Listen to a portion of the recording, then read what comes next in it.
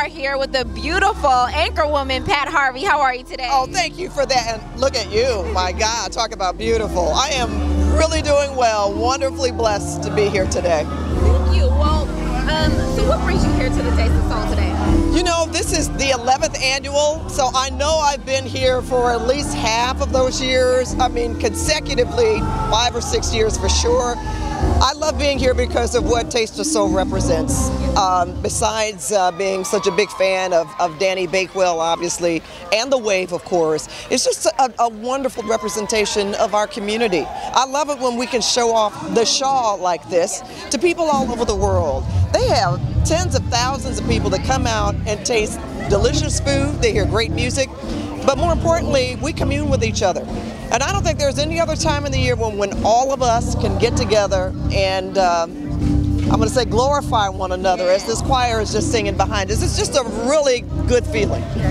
And if you guys don't know, Miss Pat Harvey is the #1 longest running anchor woman on primetime television ever. And you were honored a few years ago with Pat Harvey Day. So we want to know, what are you going to do for Pat Harvey Day? And it's coming up this month, October 30th. Oh my goodness, aren't you sweet? Well, if that's a work day, I'm probably going to work. Okay. I know I'm going to work.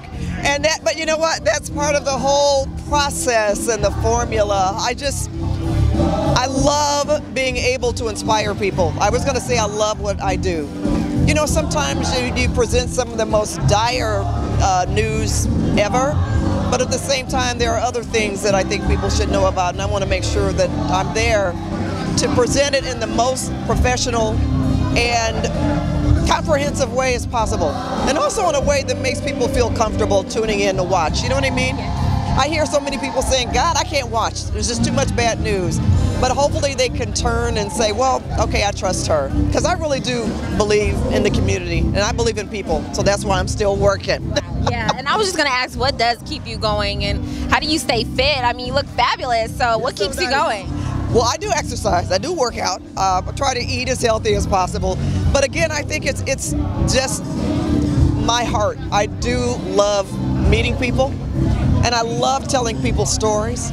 I also love traveling around the country, around the world, and bringing stories that people may not know about as an inspiration to other people. So as long as I can do that, and I'm healthy enough to do it, I would love to be here and love to do that. And I think as journalists, we have to get outside of ourselves and understand the communities that we're talking about, because otherwise, why should you listen to me? Right? Especially in today's society when we're facing such a harsh political climate. So what would you encourage people out there, our community here today, with the upcoming election season? I'm going to tell us to have faith, okay? I talked to my daughter about this. We have never seen anything like this in our lifetimes, but I still have to believe that we will overcome. And you know what? If this prompts people to get more involved in the election process, because we can change it. We can. What we don't like, make your voices heard. And I think we do that in a respectful manner.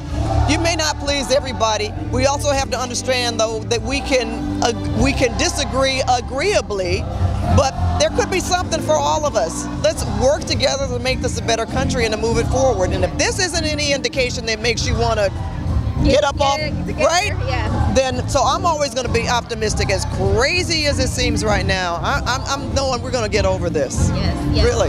Well, thank you so much for your time, Ms. Harvey. We appreciate you, and we hope you enjoy the Taste of Soul 11th annual. That's right. Everybody have a great time today. You're a good interviewer. Thank you. Thank you so much. Well, I have you to look up to. So. Oh, well, thank you. Thank you very much. Thank you.